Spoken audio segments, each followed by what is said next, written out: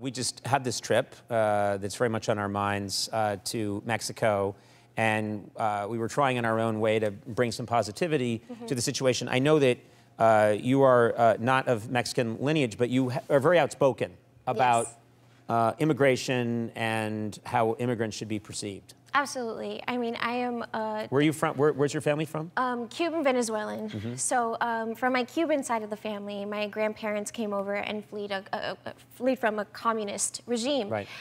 So when they came here, they did the hardest jobs they could find.